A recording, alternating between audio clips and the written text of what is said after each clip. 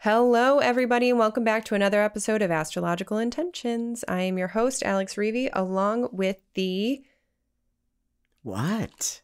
Garang gal herself, Sandy Reevy. Was that made up on the spot? Yes. And you're getting good.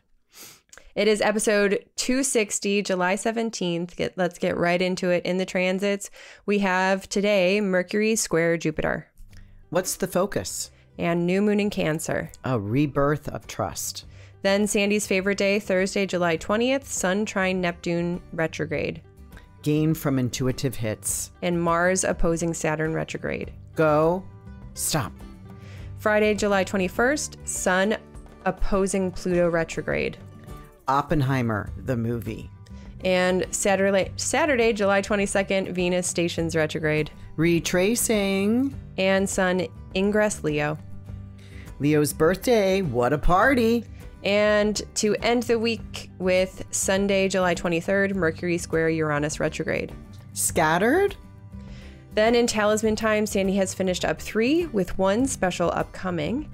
And on the horizon, you won't want to miss our Venus Star Point Talisman Workshop and our last call for Greece Retreat. And in our house, Sandy and I have brought home one of our favorite Balinese meals to share, and that is mee goreng. So stay tuned for this episode of Astrological Intentions. I say go do you. Now travel far, share your stories and earn your scars. It's you.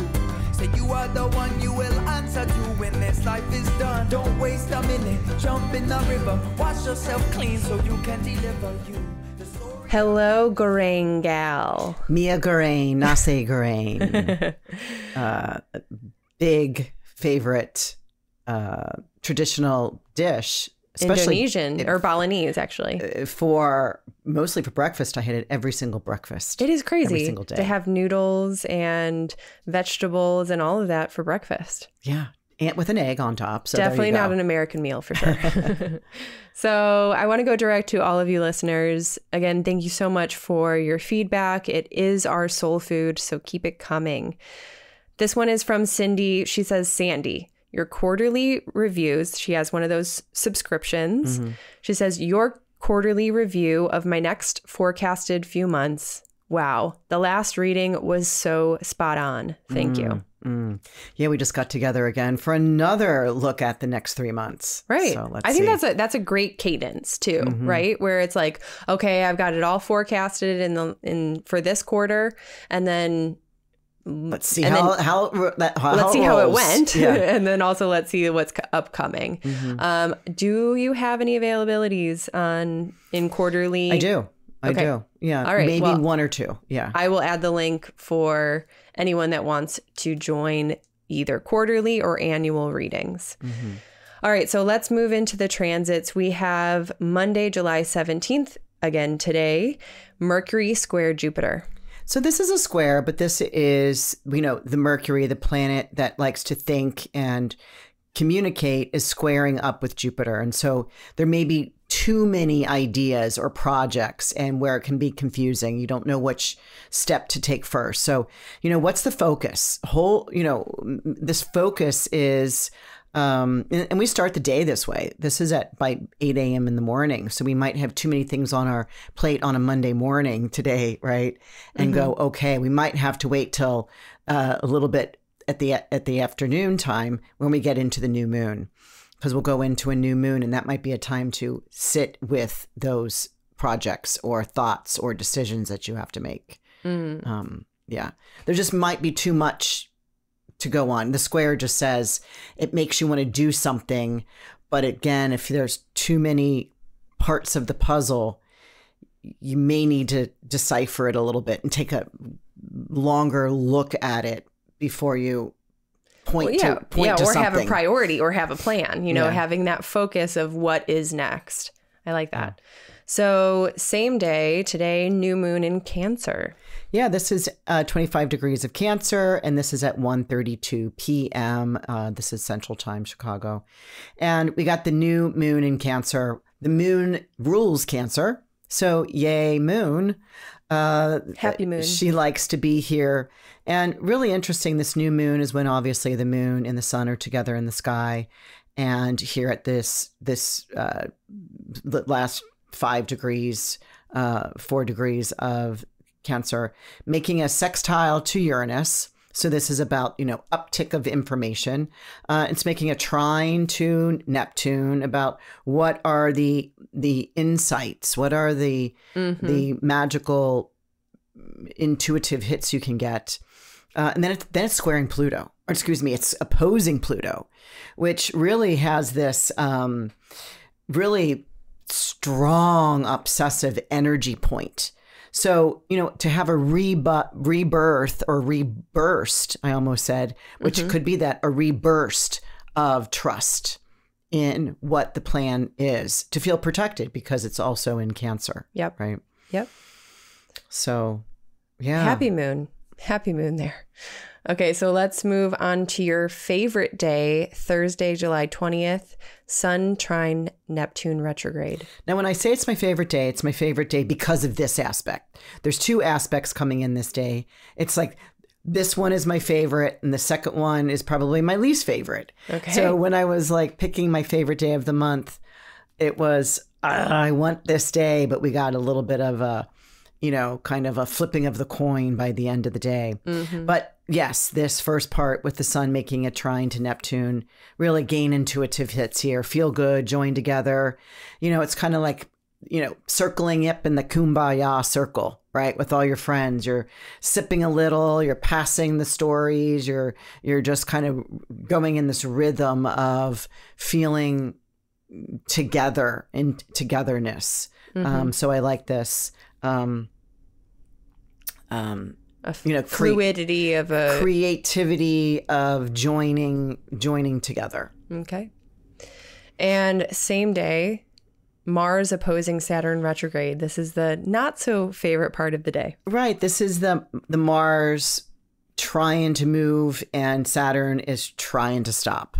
Now, Saturn's retrograde here.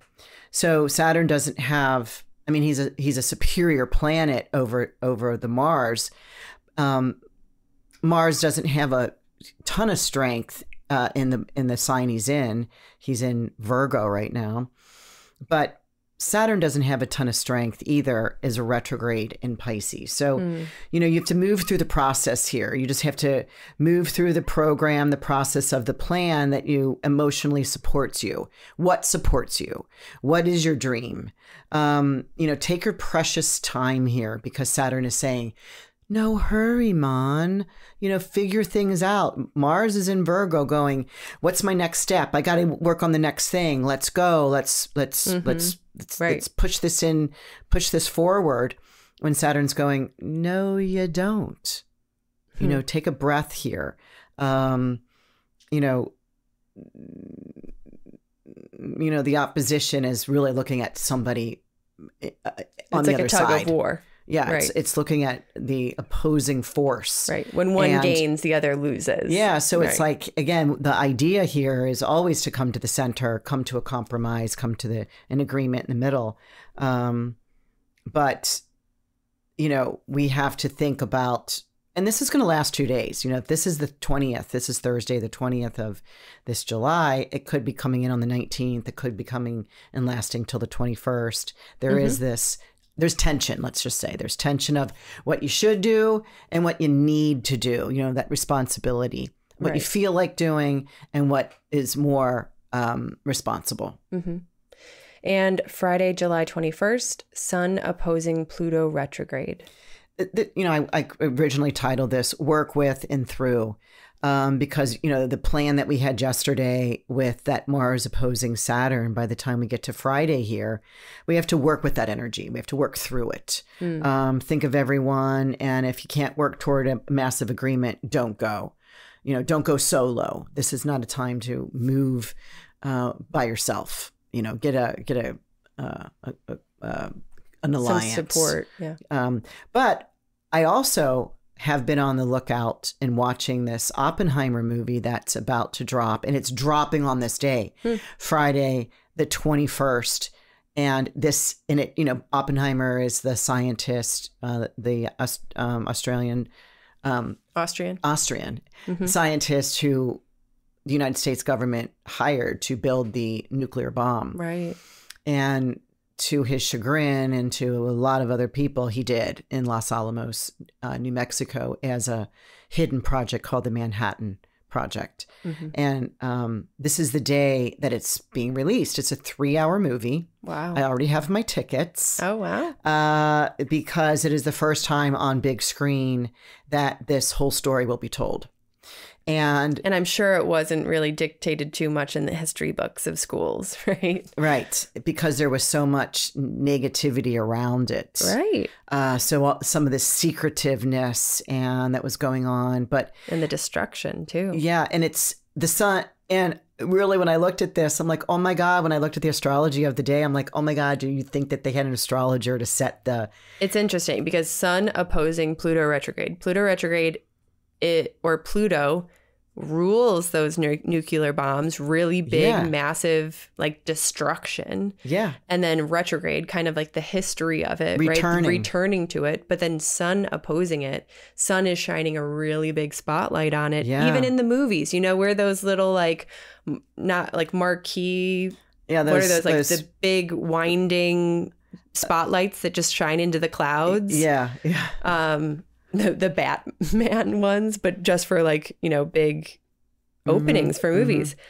Very interesting. Yeah, I agree with you. It's like, oh my gosh, I can't believe this high energy, because Pluto was discovered shortly around this time as well. So Pluto's not even 100 years old yet. Neither is the atomic bomb. So really interesting, really interesting. So I'm, like I said, go to the movie and watch this and see if you can get there Friday on the 21st. That'll be a great way to honor Pluto, is to watch his beginning. Yeah. Yeah. So, and I have a personal connection to that as well, because my aunt was one of his secretaries. Yeah, that is pretty crazy. Yeah. So I've been in his office before you could, I've been in his house before you couldn't go in the house. 'Cause I was 16 when I went out there to visit my aunt, and we went to Los Alamos. And she took us through. And then my cousin, her son, worked at the lab, right, in the nuclear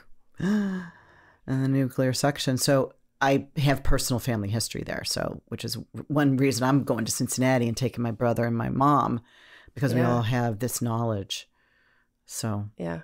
Anyway. So Saturday, July 22nd, Venus stations retrograde. Venus stations retrograde at 28 degrees Leo. And she's going to sit here for a few days. And really, she's retracing. She's going backwards. The RE word for Venus, love, relationship, art, craftiness, beauty, your personal appearance. And it's in Leo. So, you're retracing over your leadership qualities. There's a review or a reigniting of the latent qualities in that area of your chart. She's going back to 12 degrees of Leo. So we're going to really want to watch other fixed areas in the chart, because any of the fixed areas, which would be, squares and opposition, you're going to get an opposition. The opposition of Leo is Aquarius. So any planets in anyone's Aquarius area from 12 to 28 will get an opposition. But it's Venus. She's the love and value, esteemed, self-valued worth planet. So you'll just be going through maybe some rediscoveries in your relationship, or how you love, or how you receive, or how you perceive. You're also going to pay attention to, let me finish the squares of Leo, or any of the fixed, which would be Taurus or Scorpio. So any Taurus, Scorpio planets that are between that 12 and 28 will be squared. Again, these are your times to figure out some way to adjust, maybe a relationship or a commitment, intimate or friendly, or work, right? In anything. I just wanted to say that I forgot what I was going to say, but I am holding, we do a Venus star point talisman making ceremony. It's not on this day. We are waiting for I've claimed it for the Venus Cazimi the Sun, which is this August 13th day. So check that out. We'll talk about that on the upcoming stuff. But now that she's going retrograde for 40 days and 40 nights, take a look at, here's what I was going to say. Watch for any people, phone calls, text messages, information that will be coming back to you from this same time period 8 years ago. Mm-hmm. So that would be like June, July, August of 2015, if you can remember back that far. Who were you with? Who were you dealing with? What was the scenario? And is something like that, maybe that person's coming back or you're reaching out to that person? Or the scenario kind of has a similar... There's a cyclical remembrance of that time period. So, pay attention to that. I haven't come up with that yet. Right. But pay attention to that. And same day, July 22nd, Saturday, Sun ingress Leo.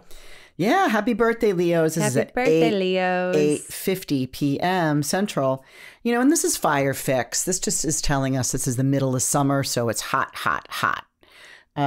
So, what a party you Leos can have. Mm-hmm. Be dramatic and wear big hair and big gold jewelry and make a statement. Roar. Go out and dress up and do a big karaoke party. Sounds perfect.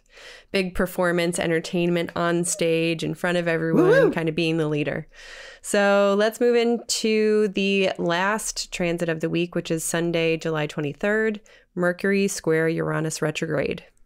Scattered ? Probably. This is Mercury, Mercury squaring. Again, there's something here to do. There's some sort of active role that may need to be played with this squaring Uranus. It's like a sonic loud message, right? It's like boom, like a big cha-chung, loud. Right. That you might need to unscramble.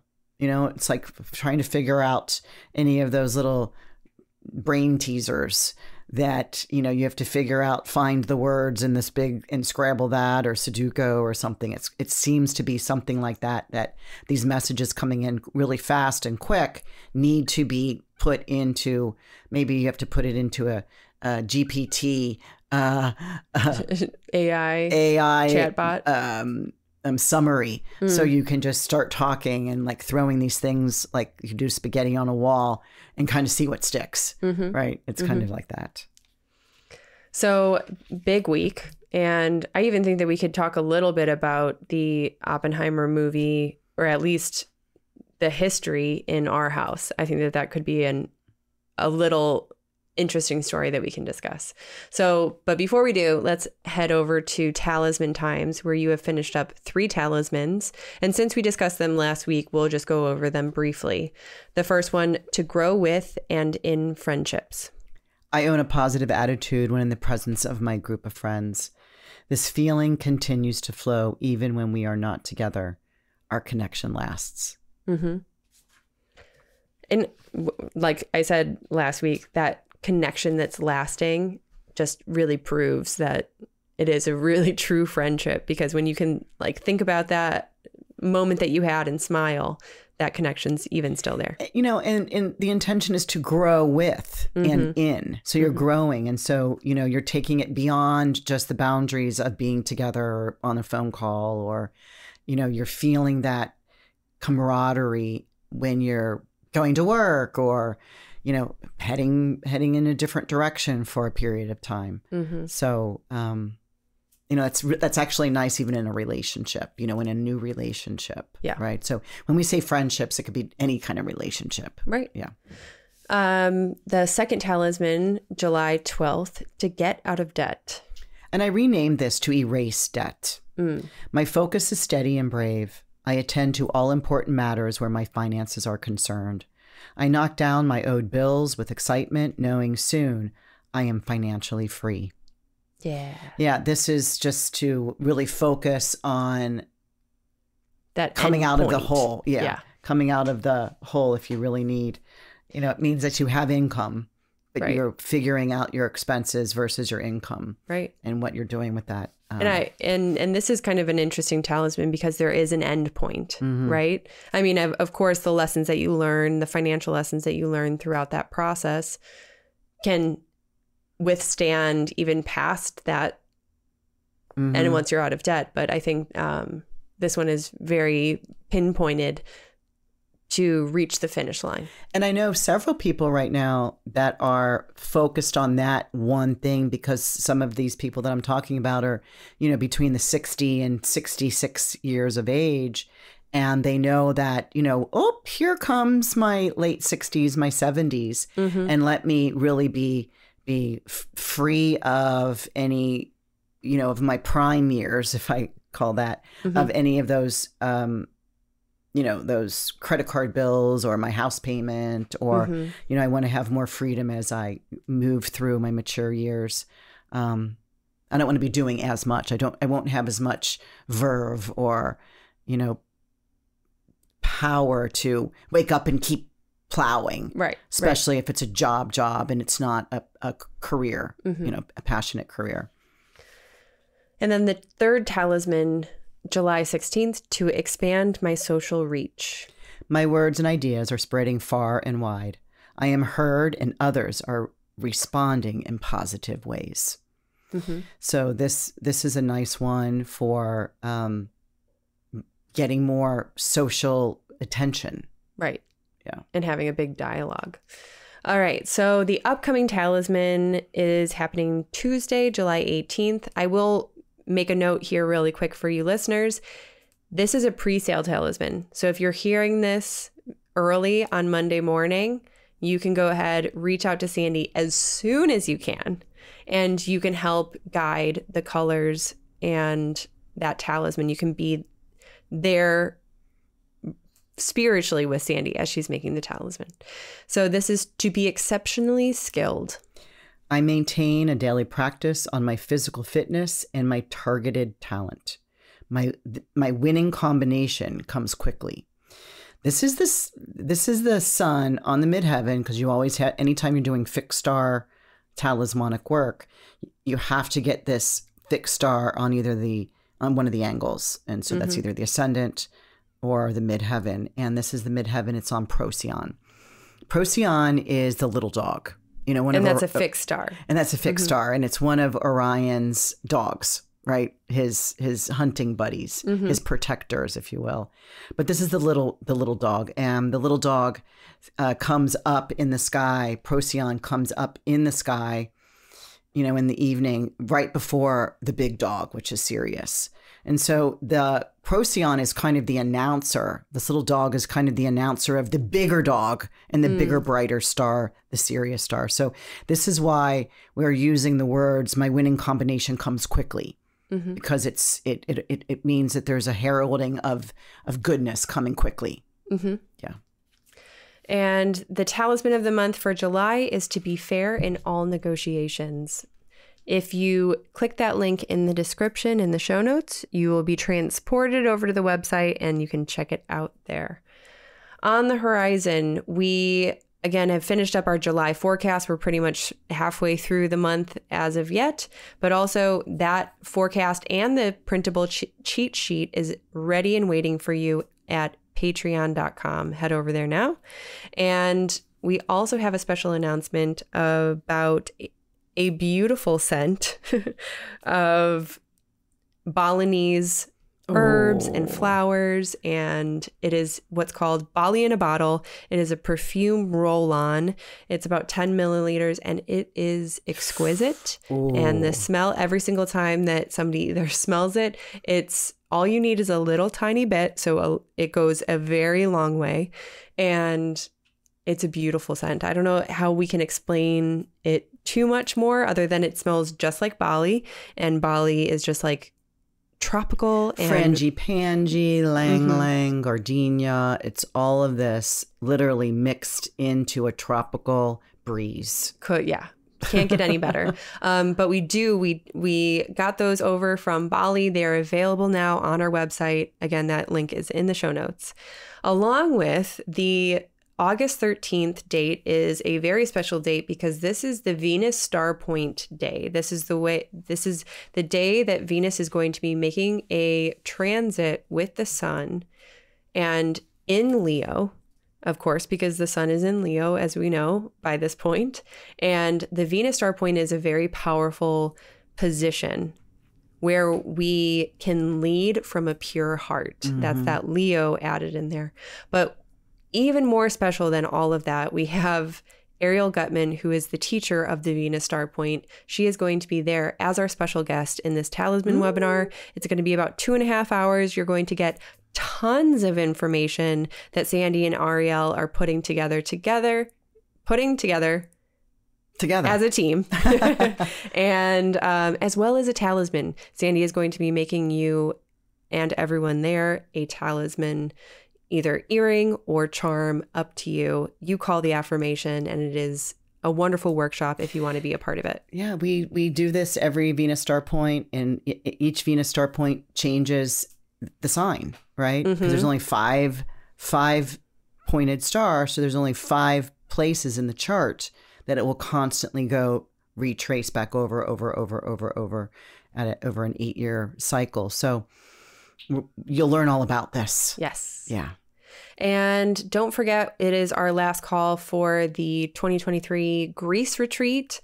That is on Amargos Island, September 7th through the 14th. We do have one spot left.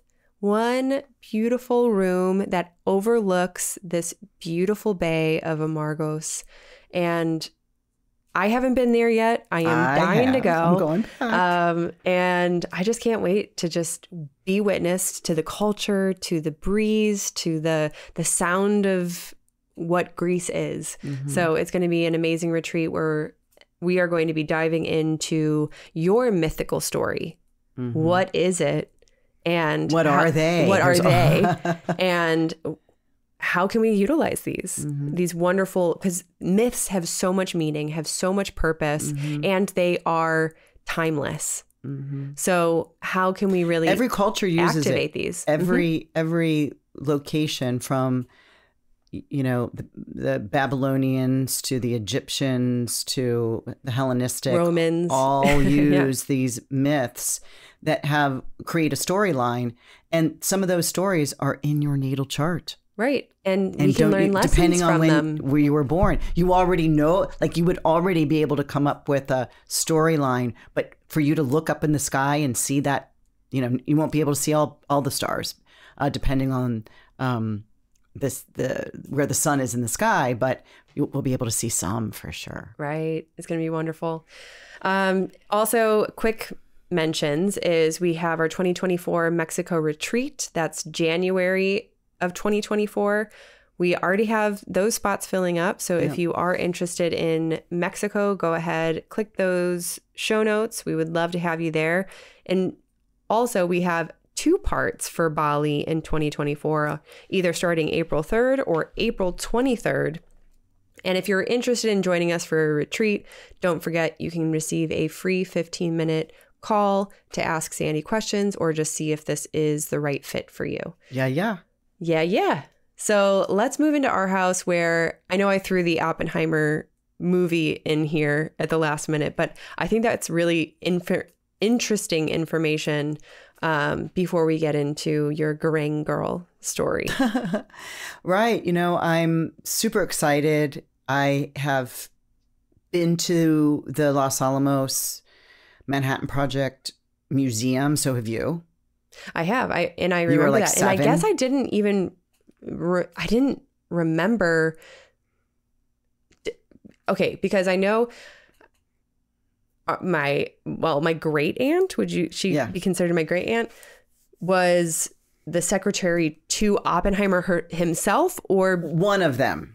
And there were many. There were several. Okay. Yeah. And that would just be really interesting to know I know we can't know now, but how much did the secretaries know about what was going on? Mm-hmm. I mean, that's just so it's. I mean, I feel like I need to hold my tongue. I know one particular story that she told, and but my cousin, you know, who's a little bit younger than me, actually, I want to reach out to him and have a deeper, longer conversation. I just saw him a couple months ago, and when I was in Santa Fe. And, you know, he still lives there, and he used to work at Los Alamos at the National Lab. Wow. Where his mother, and he remembers going up to the Manhattan Project with his mom at sometimes, because he was just a little kid. Wow. Well, actually, he wasn't even born yet when she was working up there during the project, but then she continued up there doing something. That's what I want to find out. So that's why it was like stomping grounds, right?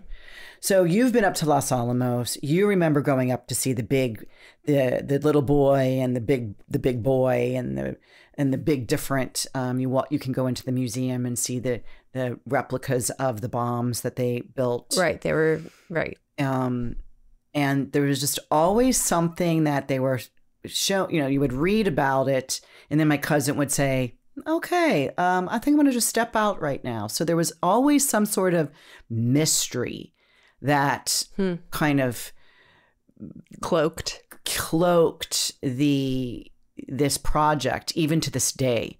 Weird. Like I said, it's the first. Now, I did watch a BBC rendition of Oppenheimer, and it was, you know, of course, actors.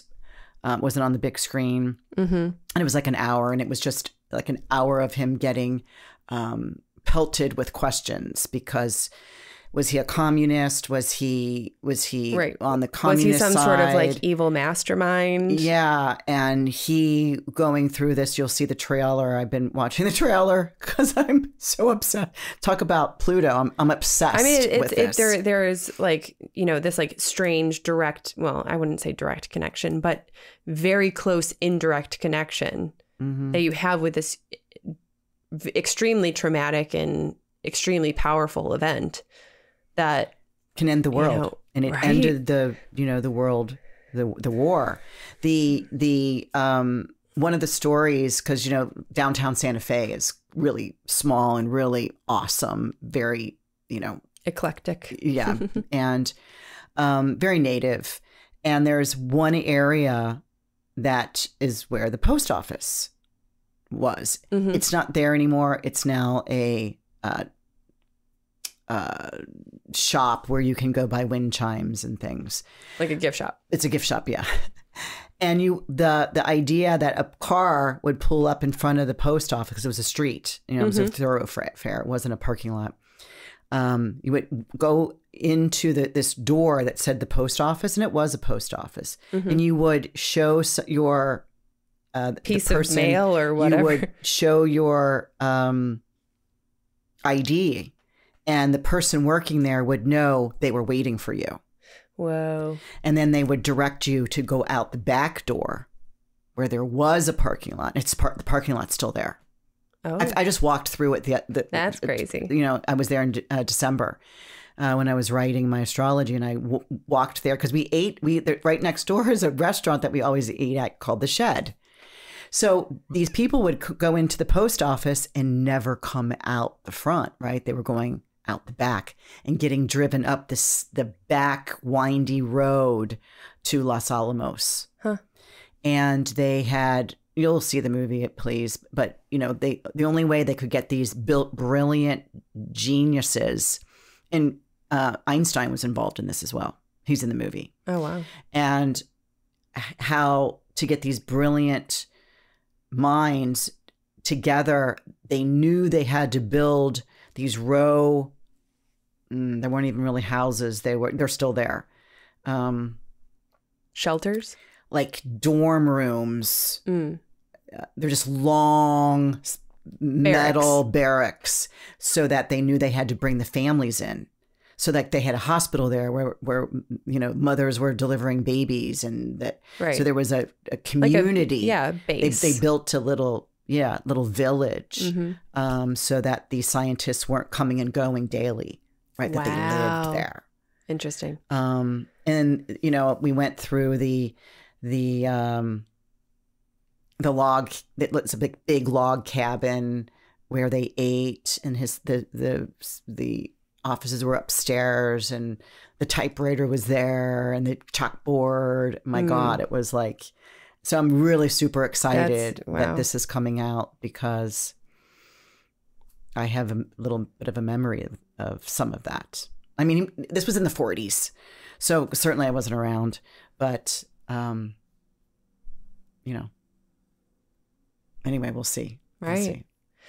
And to actually discuss what we were planning to discuss, which is we brought home one of our favorite Balinese meals, and that is mie goreng, which there is two different styles. There's either nasi goreng, which nasi means rice, and then mie goreng is noodle. And goreng is goreng, and you're the goreng gal. So tell me a little bit. Oh my gosh. So I had Susanti give me a cooking lesson out there while I was there, and I took videos, and I was writing down all the ingredients, and it's quite simple. I did bring home the spices that you have to have, so I have those with me, and then you just use cabbage and bok choy and green onion and carrots and green peppers, and slice everything up really thin, and saute it with coconut oil. That's the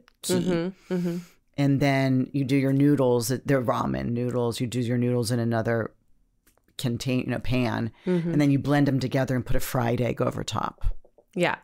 And then you add I don't know if you could hear that, but that was my stomach rumbling as we're making this discussion. And you put this what's like again, I got this in Bali. Bean paste. It sounds terrible, but it's this sweet soy sauce. Yeah, it's so good. So good. And I made it last night. It's almost like a molasses at the same time. And he had 2 helpings of it. My mom loves it. Even my brother, who doesn't like a lot of things, ate it. And so, yeah. And I like the mie goreng. I like the noodles better. But yeah, I had it every breakfast. You get, most of the time you get free breakfasts at your villas in Bali. And that's always, in fact, you'll see that on the menu everywhere you go. Yes. And it's at my house. Shout out to my favorite, which is nasi goreng, but I still like mie goreng. Any goreng, I am a goreng girl as well. Don't you have a hat, a baseball hat? Yeah. My boyfriend has a nasi goreng baseball hat because we are big fans. So I think that's a wrap on today. Thank you, everybody, for listening. Thanks for sending in your feedback. Remember, we love to keep hearing from you. So remember to email me, alex@intentionbeads.com. Of course, you can ask any questions there, and we will see you all next week, everybody. Bye, everybody. I say go do you. Now travel far, share your stories and earn your scars. It's you. Say you are the one you will answer to when this life is done. Don't waste a minute, jump in the river. Wash yourself clean so you can deliver you. The story of you, the story of you. The story of you, the story.